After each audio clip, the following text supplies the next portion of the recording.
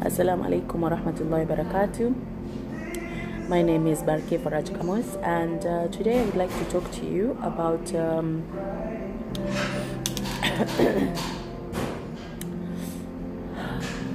how we use our words. We can use our words either by destroying or by building relationship or building communities or unite communities. So this is something that we need to look at, what or how we present ourselves, or how we let other people know what we want from them, or what we want from each other. Because in life, when we think about something, sometimes there are people who don't have the process, who don't use the process. They think of something, they say it without really filters what they want to say, or if it's a good thing that they want to say. This is something that is happening a lot, and this is something that it needs to be dealt with. It needs to be looked at it. It needs to be set in a way that, is it working for me? Now, a lot of you, or a lot of us, because I'm human as well, we ourselves sometimes forget what is important in our lives, and sometimes we hurt the people that are supposed to be our backbone, our family, our spouses, our children. We use and abuse them, and this is not right. This is not the way to go about it. This is not what is supposed to be in this life. So I want us to be awakened, and I want us to remind one another that life itself, it's amazing. Life itself is there for us to use, but to go in a place that is great, that is peace, that is love, and freedom for one another. What you say, being understanding, and working together. Now, today, I want us to look at one another, to use our words in sincere, to use our words in loving, to use our words caringly, to use our words wisely. Because I've seen it happening that words destroy worlds, words destroy relationships, words destroy families, words destroy children. My dear sisters and brothers, I love you for the sake of Allah, and I care about you, and this is why I'm here. This is why I want the best for us all. Now, it can be in all different ways. It can work your way, or you can work and make it happen for everybody else and yourself. All that matters is how you use your words. I've seen it, the way people want to control other people, the way they say things, the way they demand things, the way they project their words, the way they use the words for power. Now, ask yourself, if you're a father or if you're a mother and you want your child or you want your spouse to do things, now, if you have to use the words in a way to scare them to do those things, I challenge you for one day, to use your words in a positive way and see how that will affect your relationship with your spouse or children or your family. Because we forget how important that our words build foundation for the future. We don't understand the way we tell our children, or the way we show them by the way we speak to one another. The most important thing is what you say, and that reflects on your actions, on your behavior, on your personality.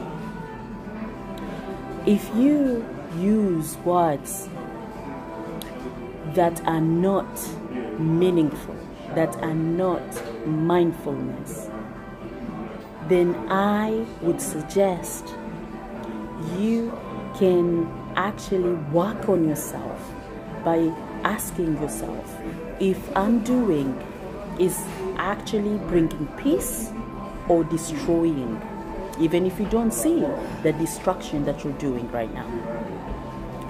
Because end of the day, when you see your children, do you want to see them on their face, their reaction, love the smile that they smile at you, or they look at you and the inside they're wishing you die, or they're wishing you will never come home, or they're wishing they can't wait they're 18 so they can run away, or some of them even run away before they're 18. Now, I'm saying this because I care. I'm saying this because there's problems out there and it's happening. And a lot of people don't go down or don't back down because they want that control, or because they want to make them fear to have the to make people to stay where they are, or to do things the way they want them. You can also use great words, beautiful words, encouraging words to actually get what you want. This is something that even for a couple, when you speak to your spouse, really ask yourself, these words comes from loving or they come from pain? Because if they come from pain, that means you're giving pain. But if they come from love, then you're giving love. It's a choice in everything that we have in this life. End of the day, you can choose to share wisdom, or you can choose to burn all the greatness in this world. And it all starts with words. And the process of it starts with your mind. What is your mind saying about you? Or what do you keep repeating about in your head? Because what is inside your head will come out in your words. What comes out of your words, what comes out, you go and act on it. So let's be aware. Let's keep an eye on ourselves. Let's remind each other that this life, we're here to unite, we're here to support, we're here to work on each other, and we're here to work on ourselves. And even if we make mistakes, even if we step back and actually reflect on our own actions, on our own daily routines, and see if we do things for the right reasons or if we do things for the wrong reasons, and change. This is what I love about Islam. Islam, you can make mistake, and it's not allowed, but it can happen because you're human. You make mistakes, but end of the day, you can go to Allah and you ask for forgiveness, and Allah will always forgive. If you do hundreds of mistakes and you're still alive, and you turn to Allah and you ask for forgiveness, but then you don't repeat that mistakes, you're forgiven. But you have to understand, Allah is always going to be there for you. Because end of the day, this is why Allah is not like human. As human beings, we get tired, isn't it? We don't have the same patience as God does. But then we have to have realization.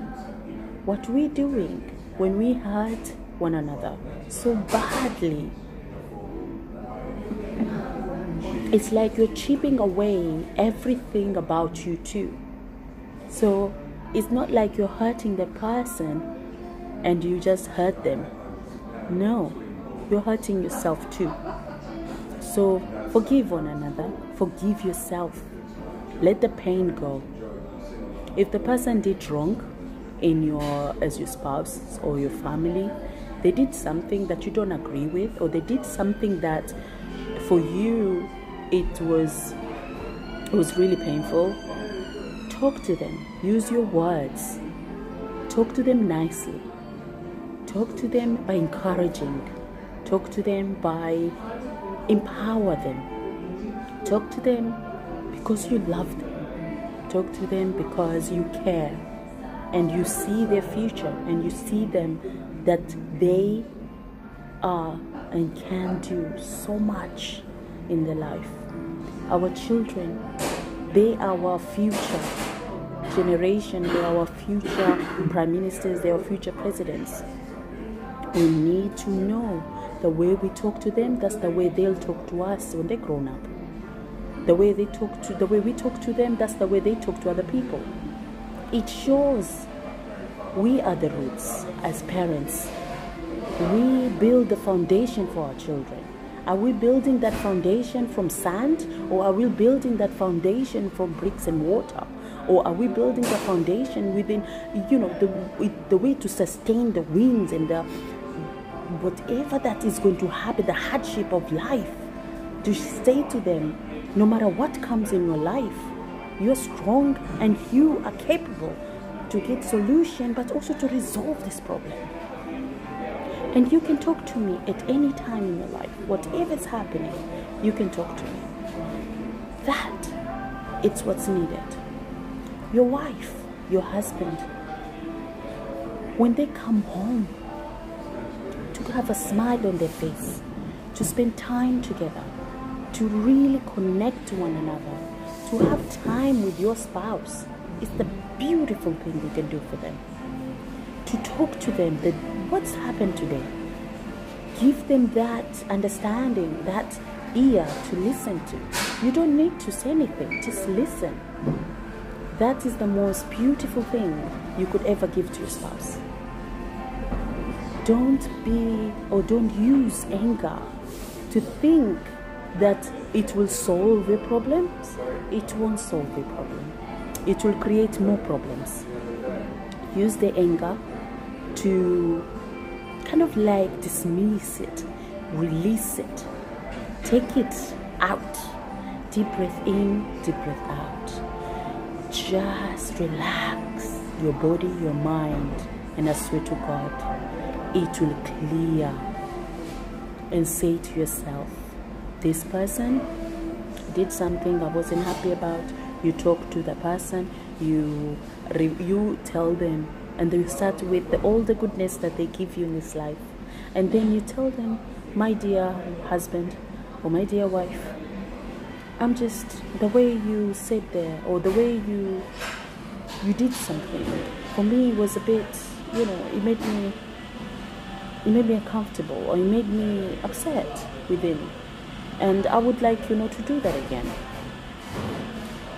By saying that, the wife will be like, oh, I don't want you to be upset with me, or I don't want you to, to make you upset, or to make you feel uneasy in front of me. So I won't do that again. Because your wife or your husband, if you're going to choose to be together, let's make it easy for each other. Let's make it easy. Let's make it fun to be together.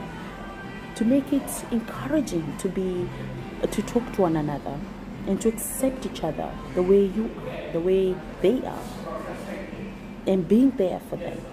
Thank you, everybody. Assalamu alaikum wa rahmatullahi wa barakatuh. You can share this video, or you can subscribe to my YouTube channel. And also, if you have any question, or if you have a comment, you can comment below. Take care, everybody. Have a lovely afternoon. Bye.